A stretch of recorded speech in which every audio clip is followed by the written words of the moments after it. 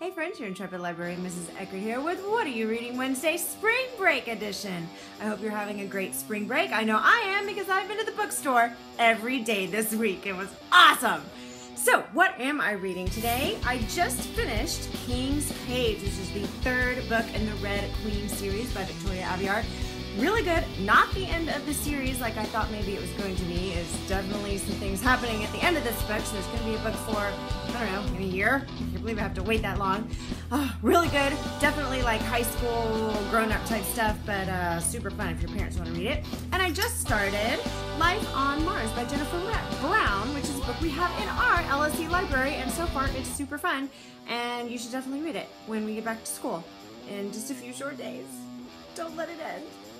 Read lots of books every day on spring break and tell me what you're reading here on YouTube. Be sure to hit subscribe, or you can visit the library on Facebook, Twitter, Instagram, or Snapchat.